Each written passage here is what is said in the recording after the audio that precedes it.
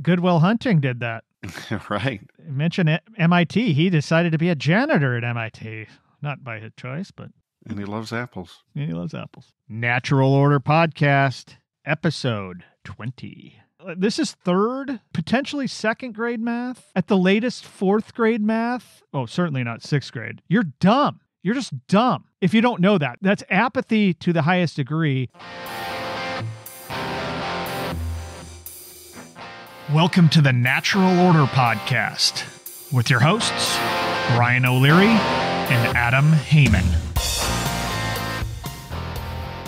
Natural Order Podcast, once again. Ryan O'Leary here with you, along with Adam Haman. Hey, happy Valentine's Day, buddy.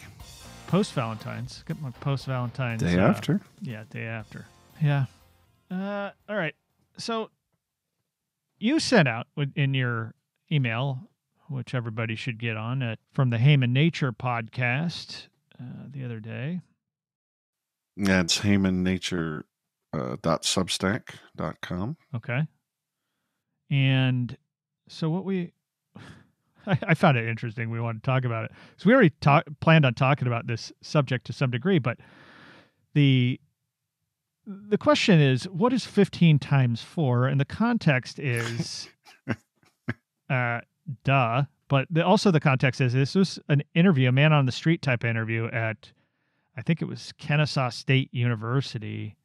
And there were 4 or 5 college students around there, and none of them, if they did know the answer, they did not express it in the correct form. Let's put it that way. So go ahead, Adam. I need to collect myself here for a moment. Well, as you should. We'll find a link to this thing and get it to you in the show notes, folks. But I'll give it a quick rundown.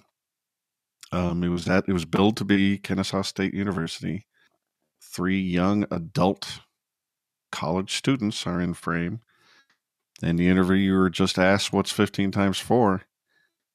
And these 4 looked flummoxed and a little embarrassed and a little ashamed.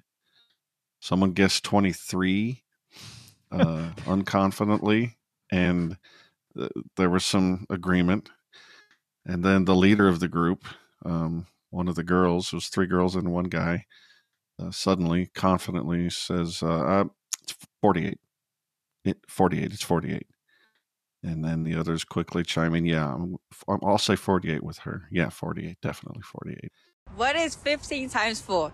15 times 4. Gosh.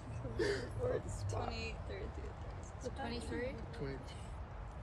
20. 4. 48. It's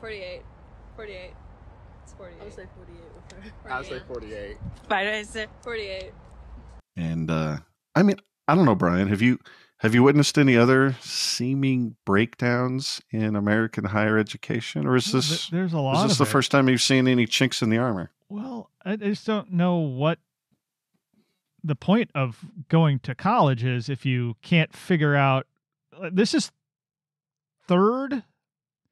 potentially second grade math. At the latest, fourth grade math. You shouldn't be able to get to 6th grade without being able to quickly answer this question. Oh, certainly The not very 6th least. grade. Yeah, The I very would say least. like getting into fit. Because I mean, we can go on and on about this, but my question is, why did you come across this video originally? Is it the Twitter scroll or? Yeah, the algorithms know what I like, and they give it to me good and hard. The reason I wrote the Substack at it and sent it out wasn't so much that, I mean, the pithy point I made was, you think these students are paying all this money and learning nothing. And I disagree. They're learning something very important, which is to conform. Okay, yeah.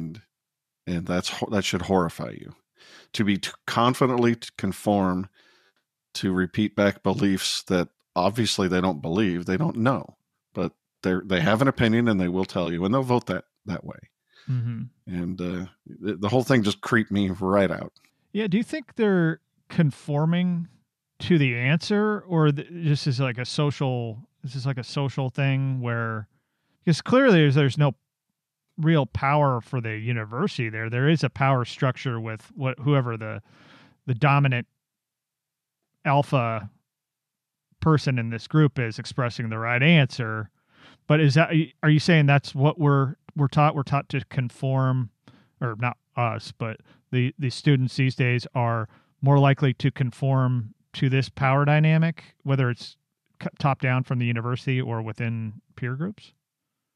I mean, I think when you and I went to public school, and if that's where you went, and then university, I think we were taught a little something about the American ethos back then, which was individualism and critical thinking. And there was probably some groupishness and some conformity back then too, because there kind of always is in our species. Mm-hmm. But yeah, I don't think it was ideological. I think it was just, it's dangerous to be in the out group. And if I think these institutions have been controlled by leftist dogma, and it's never been more true than it is now, that you don't want to get yourself on the out group and against the mainstream. So it's not like they didn't care what the answer was. They just didn't want to be they didn't care. The black swan in the midst of all the white swans, because that's how you get killed. Right. Yeah, they didn't care about being right at all. Well, did not at all. Did not care. It's not as if the one girl convinced them with their mathematical proof that the answer was 48. But they still just said, "Oh yeah, 48. I'm with her." Yeah. I was talking about this similar idea about math schooling with a couple groups last night as we record, and the common refrain that I heard over and over is like, why do I need math? I'm never going to use math. Why do I need to use calculus? I'm never going to use calculus. And then some people said, or one guy in particular said, he went into the whole idea of a speedometer, because it's immediate reading of your velocity. You can't just do that without a mathematical framework. Calculus in particular will help doing that. But the other thing is like, why do I need to know math? Why do I need to know my times tables? It's because of this stupid man on the street thing. You're dumb. You're just dumb. If you don't know that, that's apathy to the highest degree. And, I don't know how these people get by in schooling. Like, those people would have been laughed out of school, shamed, shunned. Not because there was a bunch of nerds in my school. It's just like, that is pretty easy to do if you can read a clock. I got to admit, even back when I was going to school, you did have lazy layabouts who, they knew they weren't going to do anything super smart in their career. And they would say, hey, why do I ever need to know this? Of course. And I got to admit, the answer that came back was never satisfying. And it could have been. They'd say things like you said, just to be smart, and and then they'd give some goofy word problems where you have to be a farmer and figure out the area of your field that you want to, and two cars traveling towards one another and blah blah blah. Or they'll say, you might grow up to be a scientist or an engineer. Yeah. Of course, the student knows that's not the case. But what they could have said is, understanding these concepts will help you understand every single thing that you come across in your entire life. And if you don't have this basic knowledge, you are just going to be an idiot. But yeah, and one of my comebacks to this whole discussion was that they never tell us, these teachers or administrators or whoever, they never told us the principles behind what they were teaching us. They didn't tell us why we were doing math. You just got to do math because it's part of the schedule. You do math. You do your times tables. Another fella said his parents are both educators and administrators in education. He said he thought he hated learning all throughout his childhood. He said it wasn't until college where he realized it's not learning that I hate. I love learning. I hate school because it's just stupid in many ways. My mom is a was a public school educator for many years. And I would intimate maybe that the whatever I was doing in school wasn't particularly good for me, particularly enriching. I never outright said that. I mean, I specifically said that recently, and she's like, "Oh boy, I never knew you hated school so much." I was like, "Yeah, I didn't." There was probably 2 years in high school where I was actually really engaged because it was learning. I was enjoying the learning part, but that was it. That was my first 2 years of high school. But after that, no. In college was to some degree, which is the topic we're on. College to some degree got me out of that once again, but it wasn't until I slogged through like the main prerequisite courses that anybody could have taught, and it wasn't until I got into finding out the good teachers and taking their classes that I really started thriving and really started enjoying learning again. Yeah, that's for sure. And I think for most of our discussion, we're going to talk about what's ailing higher education. Mhm. But just really quick, what you were saying reminded me of one of our cohort in Tom Wood's School of Life, Bernie Jackson.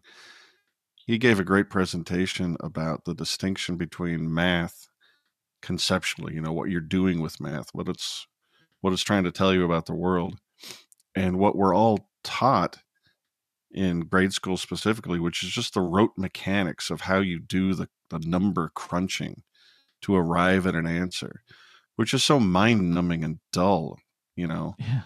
when it shouldn't be. It should be a way for you to understand, how to think about the world. But instead it's just, no, these are the rules. You follow this procedure, a number falls out, and now you're good at math without, telling you what you're doing it for.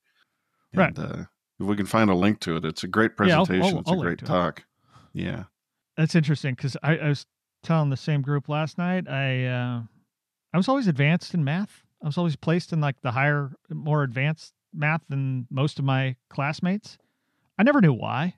I guess I could just do the things, like you said, just do the stuff better.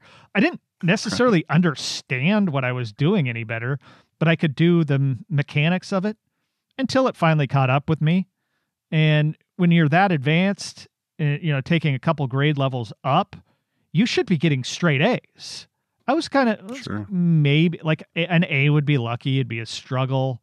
Like, why can't I just be back, learning at my own pace as opposed to, well, I mean, I'm ultimately thankful for it, but I ended up taking the same math class in college that I'd taken probably as a sophomore in high school and did fine. I just didn't have to do a whole lot. I didn't have to do a whole lot extra, a whole lot of studying, but that was an advanced math class before I would go, unless I was a math major. That's what I checked off my prerequisite there and spent a decent amount of time helping other students with their math homework, where I could have done my own English homework, which I was struggling with. But anyway, Looking back, do you think that was satisfying your parents or maybe your nascent requests, or were they trying to shove people up in grades just to fulfill a quota or something? I don't think any of the above, actually. My parents didn't really care. I mean, it was like probably a feather in their cap that they've got an advanced kid.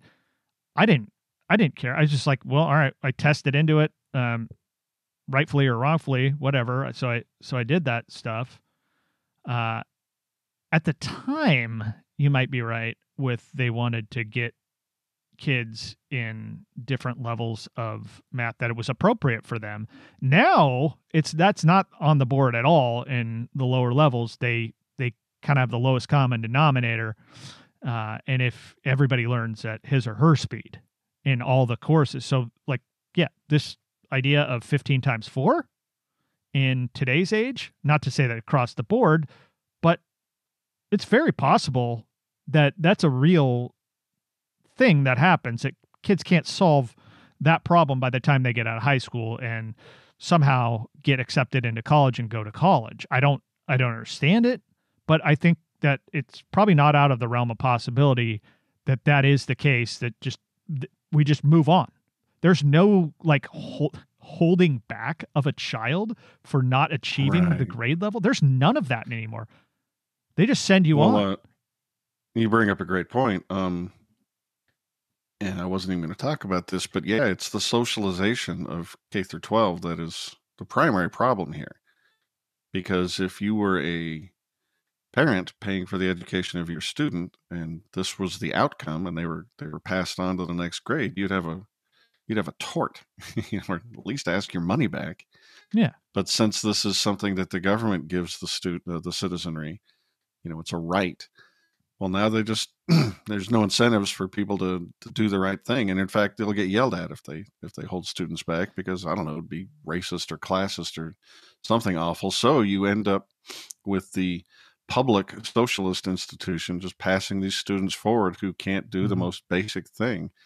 I remember my teacher in college complaining about it in the field of writing. Yeah. My first English class, the teacher was just appalled at how criminally incapable of creating basic sentence structures, much less paragraphs, much less essays, that these kids coming out of high school and getting into everything was remedial.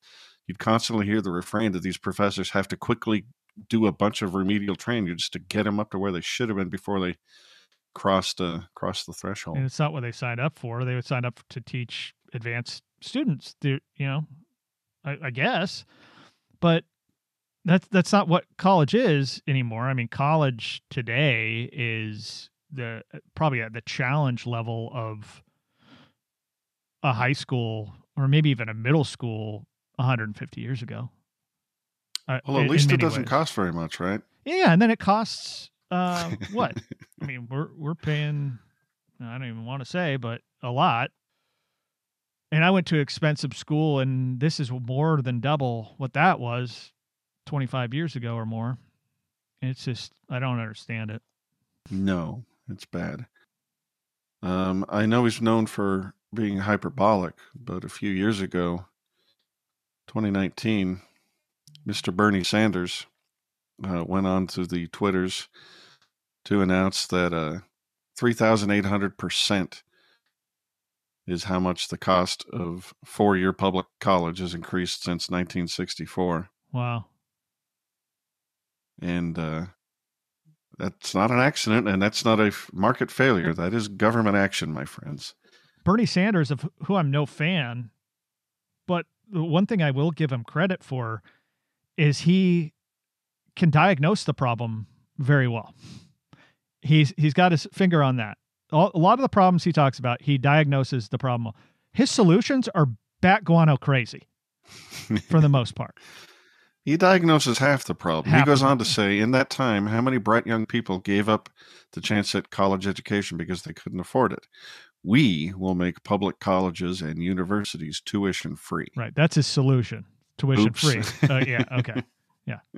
So, yeah, just the fact that he notices, a lot of people don't notice or care of the massive cost increase, which is killing a lot of people. And you can't wipe off the ridiculous amount of debt with any bankruptcy. Not that you would want to do that, but with any particular financial It is help. Curious that if bankruptcy is a thing that can be done in our legal system, that this particular debt cannot be washed away. Yeah. It's almost like there's a massive moral hazard in play. Right. Of course there is. And if you want to talk about, the rising costs, again, it's not an accident. It's because the government has been massively distorting the market to shovel free money or cheap money or government-backed money at these institutions. And what do they think is going to happen?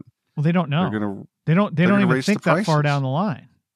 I mean, that's part of the problem. And you went to school, I think the government was just fully backing the student loans at, I think, a whopping 8%, if I recall. But now they've just taken them over completely. Right. Or not completely. I guess the number I just recently saw was that the government was holding 90% of the student debt that exists.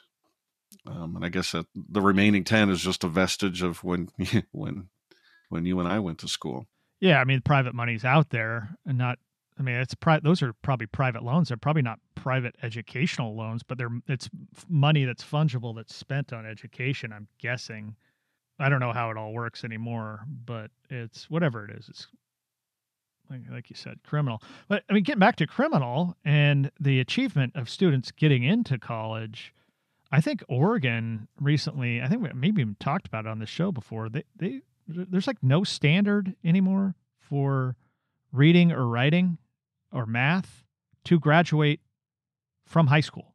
Like that got eliminated during the whole Corona mania, whatever it is. And ostensibly they say, oh, it's because of, to help minority achievement. And it's like, what are you talking about? That is doing the exact opposite.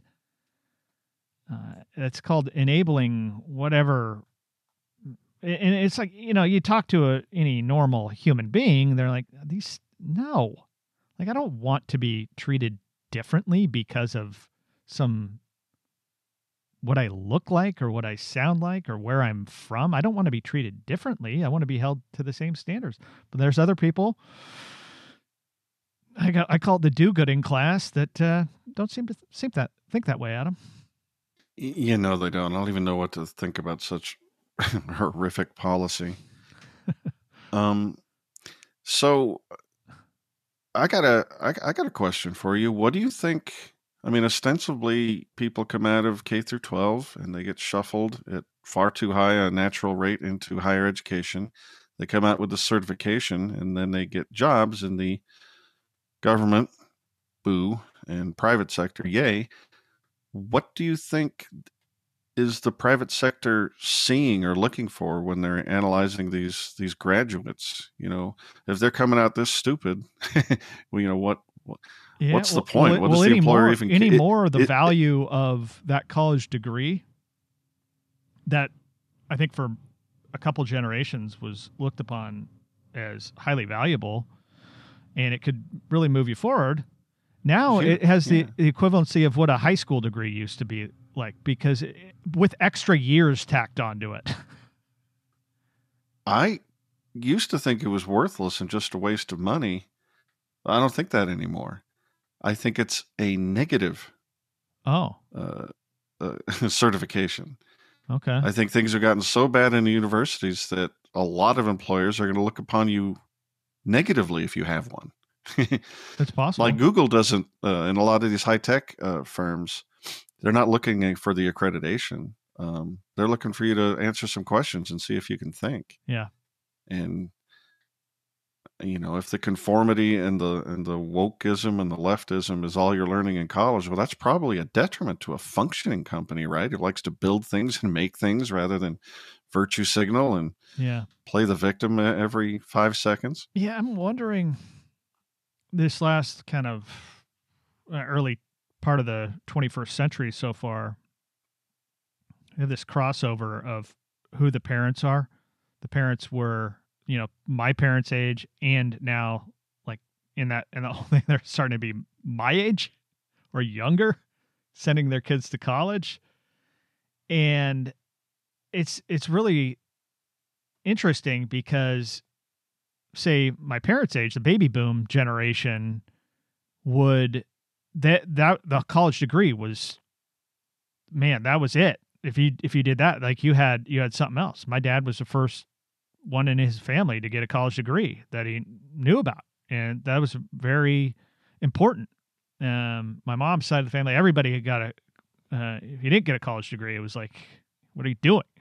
And so, but now, when I was kind of coming out of high school into college, I'm like, yeah, okay, I guess I'll go. I'm supposed to go, and I did all the things to be able to go, and so I'll go.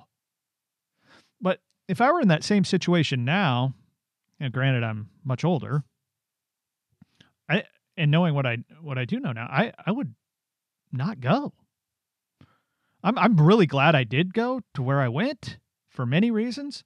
But if it were a decision of me coming out of high school, going into just some random college, say any college, pick it on a map, I wouldn't go. Yeah, I wouldn't either. And I wouldn't like send you, my I'm very kids. glad And I that guess that was my point. I wouldn't send my kids if they didn't want to go. If they expressed that I don't want to go, I said, all right, well, we're going to make a plan about. Agreed. When you and I went, though, it was a lot harder to learn the things you would want to learn without going into that institution. But now with the internet, with all the books out there, there's a book out there that can give you a classical education if you just follow their, follow the recommendations of what to read. And there's MIT courses online for free. The Khan Academy does great things. The great Tom Woods and his Liberty Classroom. Right. I mean, there's ways to learn things and even be guided, not just, randomly walking through the library or the digital equivalent and just picking up books at random. No, you can follow a course that can give you any kind of education you want. All you have to be is a little bit disciplined. Goodwill Hunting did that, as we know. Right. He mentioned MIT. He decided to be a janitor at MIT, not by his choice, but. And he loves apples. I have a theory. I just came to me. I want to throw it past you. I don't know how I feel about it. Back in the day, it was the case that, not all humans are created equal. Some are smarter than others. And we had some mechanism in society where we would funnel who seemed to be the brightest kids into higher learning, and they'd go off and get these fancy degrees and be the smart, educated people. And over the intervening, decades, if not centuries, we've embraced a democratic ethos by which we're trying to get more people into these, places of higher education. Some of the reasons behind that are crony, but not all of them. You could certainly make an argument, not that I would, but that if you could just get everybody into college, well, then we'll all be smarty pantses and making, white collar salaries. But if the distribution of human intelligence is in a bell curve, and it always has been, well, what we're doing is we're shoving, dumber and dumber and dumber people into institutions of higher learning. And the only thing that can happen is you have to sort of dumb down both the entry qualifications and the qualifications to pass out with the diploma, right? I mean, Is there any other, is that part of what we're seeing here? Yeah, it's definitely dumbed down as more people are allowed, and more people on a raw basis, but also as a percentage basis of percentage I'm talking about. Society. Yeah. There's just more and more spots in universities and colleges, and more universities just opening up. But it's interesting you say that about, the best and brightest, for instance. And back in the day, shall we say, it's like, oh, he's so smart, he should have been involved in the space program. Or he's so smart, he's like a rocket scientist. And it's like, those best and brightest jobs, like it or not, were being funneled to the highest echelons of government jobs. And this was once a proud country that those smartest people, or at least a good portion of those smartest people coming out of college, some would become titans of industry, but the other ones would have a legitimate need or want to go into these higher levels of government or government jobs and do their patriotic duty. Nowadays, you get the lackey kind of mid-achieving person that's now a candidate for the government jobs. Like it or not, the teaching profession, by and large, it's particularly below college, largely those folks are not in it for the money or success. They're in it to influence people, influence children in particular. Journalism jobs are the same way. It used to be like, I'm going to be an intrepid reporter and hold these people's feet to the fire. Not anymore. They're there. They don't care about how much they get paid. They care about influencing public opinion. And that's where we're at these days. We're not getting the best and brightest coming out of college to do the best and brightest jobs for the next generation. Well, I don't know about that, Brian. I mean, you've seen Kamala Harris, right? Yeah, I have. Point taken. I mean, Jesus, I was just trying to She find might out not be what- able to understand what 15 times 4 is. I mean, she's Well, I was just trying to find out what 15 times 4 is. I mean, this is my coy way of trying to get you to say the answer, and now you've got me all depressed, Brian. 60. I sure hope so. Yeah, you notice my tone of voice, not that confident after all this. I will say that the young lady who the rest of the children gathered around in apis fashion to say, oh, yeah, 48, 48. She did stand up straight and tall and say confidently, well, it's 48. Yeah, it's 48. Maybe that's all you need in this world. Okay, yeah, there was, Or maybe college is just a made up fake world and we're not teaching anything real there. That's the other possibility. yeah. Who knows? The sample size, very small, very small. I hope it's atypical of results. Mileage may vary. Well, folks, we always encourage people to go to naturalorderpodcast.com and check out the show notes page for this particular episode. But this even more urgently than most, because we're going to have some links to some of the problems in higher ed that we've been talking about, a little documentation, and also some things you can do to get yourself or your child a good education without spending all this money and without going into one of these demon-infested, expensive institutions of higher learning, so to speak. It was a good discussion, Adam. I'll send folks your way. HamanNature.com, HamanNature.substack.com. I think both will get you to the same spot. They do. Yeah. Adam, like I said, has the email. And he's got what latest of a, as we record this, the latest of a 2-part interview with Stefan Kinsella is out, and more to come. Yes, indeed. on the Just videos. search Haman Nature in quotes on YouTube, and do it in you'll quotes. find the show there, and also at Rumble. Yeah, do it in quotes, folks, because Do it in quotes. you'll get a lot of Michael Jackson stuff otherwise. Such a great yeah, song. Yeah, and for my stuff, BrianDOleary.com is where you go. Podcasts, emails. Also, we're doing a lot of the same stuff. Glad to be a part of your lives here on Natural Order. Sign up for all 3 email lists if you'd like. We'd appreciate it. And anything else, Adam, that we missed? That's it. Probably missed a lot, but we probably missed a lot. But I don't know. I was so depressed by that short little 20-second video. Yeah. Check out our stuff, folks. I think you will like both my writing and Brian's writing. It's very interesting. I love everything you put out, Brian. It's really good stuff. All right. We will chat with you folks down the line. Show notes for today's episode can be found at naturalorderpodcast.com/EP20. That's naturalorderpodcast.com/EP20. You should also head on over to HamanNature.com for Adam's stuff and BrianDOleary.com for Brian's stuff. And of course, as always, naturalorderpodcast.com.